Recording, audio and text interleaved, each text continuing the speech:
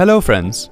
Do you want to share an Excel worksheet with others, but don't want them to make changes in the format? Saving them as PDF before sharing can be a good option. Here's how. Open the Excel 2010 worksheet and then open the file that you want to save as a PDF. Click on the File tab and then click Save As. In the File Name list, type a name for the workbook, and in the Save As type list, click PDF.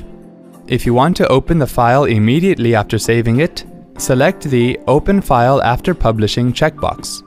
This checkbox is available only if you have a PDF reader installed on your computer. Next to Optimize For, select the option depending on what file size or print quality you want. To specify various options for the file, click on Options. Select the options of your choice and then click OK.